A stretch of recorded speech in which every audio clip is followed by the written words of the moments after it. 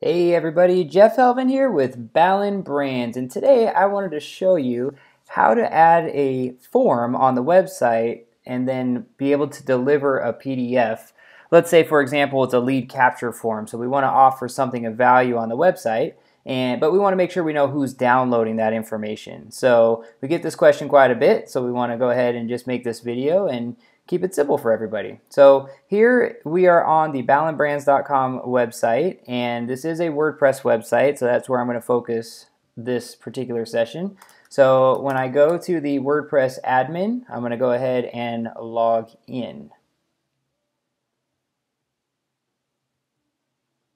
Okay, so once I'm logged in here, what we're going to find is there's lots of different information on the dashboards. They're very customizable, but we're going to focus here on forms in particular. So the very first thing we need to do is we need to make sure that the actual PDF file that we want to use is uploaded to the website so that we're able to deliver that via a link. So I'm going to click here on Media. We'll see the media items in here. We'll go ahead and click on Add New, or of course we can just click on under Media, Add New that way. And then we're going to select the file that we want to add. So I'm just going to use a sample file here. Let me go ahead and pull one up. I have quite a bit. So let's say 18 steps to command. That's a PDF file. And for KW agents, this is a PDF that Lori Ballen had created for Keller Williams agents. So, okay, we see that or we can see that here uploading.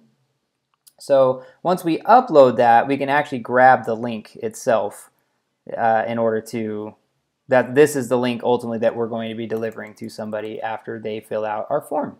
Okay. So then the next step is we want to go ahead and create the form itself. So we use what's called Ninja Forms.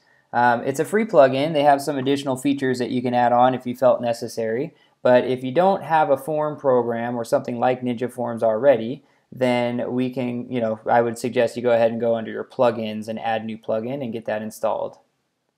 So here we're going to go to Ninja Forms and we're going to go ahead and click on Add New. And we can have they have these default ones here that we can use.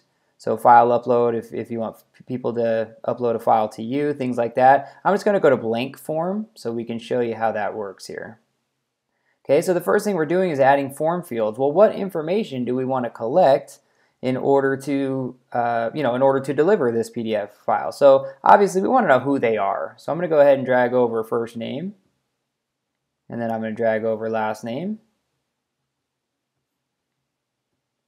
Okay, and then let's say we want their email address.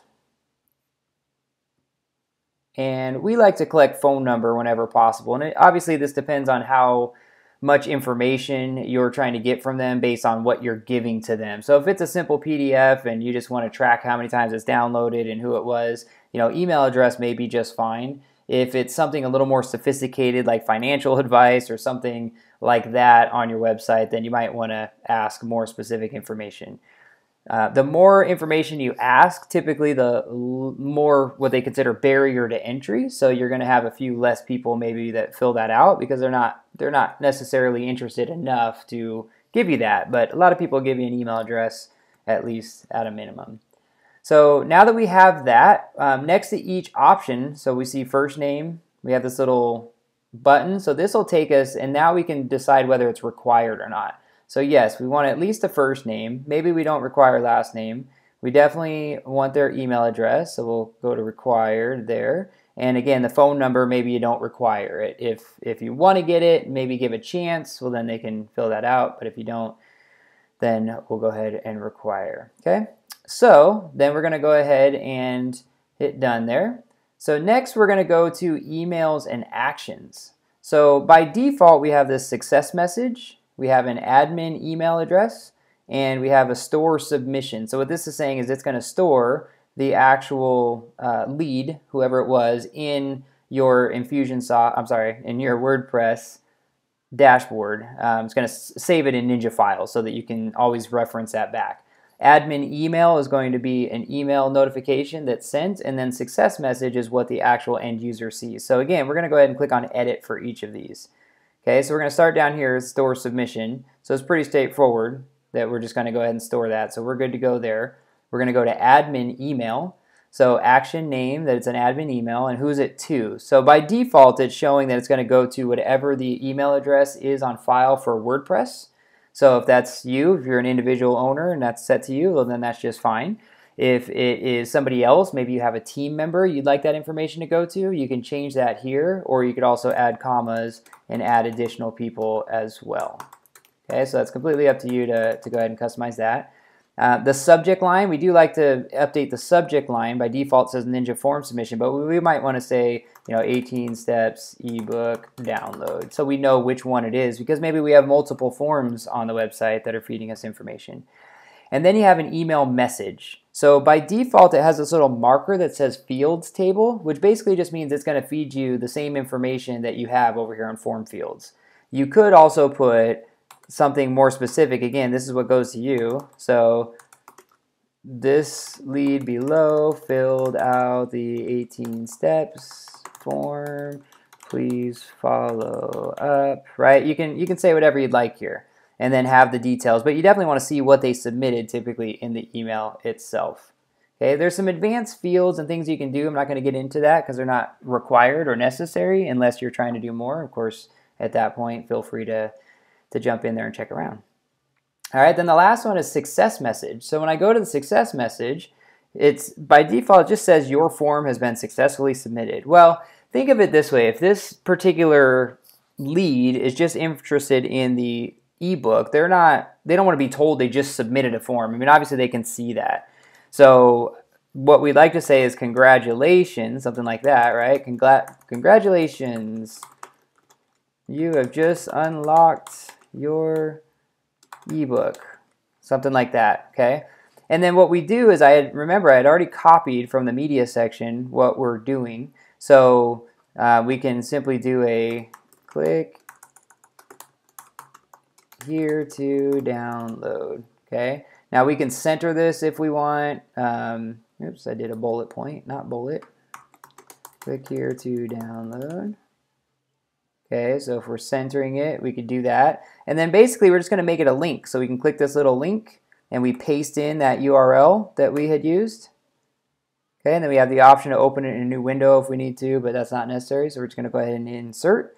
And there you go. So they're going to fill out the form, and then it's going to say, congratulations, you've just unlocked your ebook. Click here to download. Okay, so say click here to download now. Now, you can make this a lot more sophisticated. You can add media and pictures. You can have a picture of the cover of the ebook and make that a link. But for the purpose of this demo, I just wanted to kind of walk you through those steps.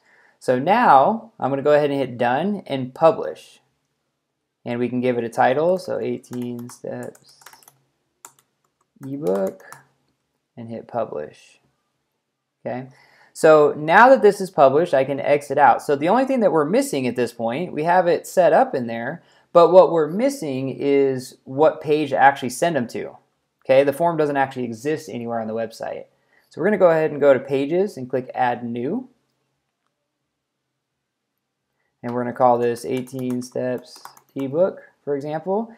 And then down here, this is the Gutenberg interface for WordPress. So down here, we're going to simply add a content block, and you'll actually see I can type in Ninja Forms because it's a common block that we can use. So let me go ahead and select that. And all I do here is just select it. So now I'm going to click on 18 Steps ebook, and it's going to actually drop in the form itself. So of course I can have content above and below it. Right now it's just a simple form. We can preview it here. So it just says 18 Steps ebook. Now it repeats it again because we have 18 Steps ebook as the form title of the form that's being filled in. So we don't necessarily need that twice. So here I might go ahead and do 18 Steps ebook for Keller Williams agents.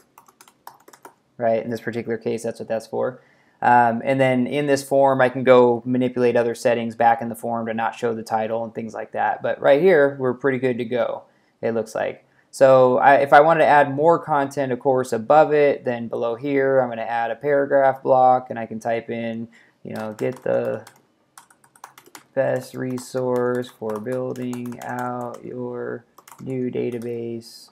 Right, so here's an option there. And then again, I could put a copy or a cover on it. some sort of image or something on there is just fine. Okay, so we got that all set up, and that's your regular page, and then I just go ahead and click publish. So then that page will actually exist. We have now uploaded a PDF file. We have created a form to actually collect the PDF, to collect the lead information, and then at the end of that form, we deliver them the PDF, an immediate download. So hopefully that helps you here with some of your lead data and your lead conversion on the website. If you have any questions, by all means, please reach out to us at team@ballenbrands.com, or of course our website, ballenbrands.com.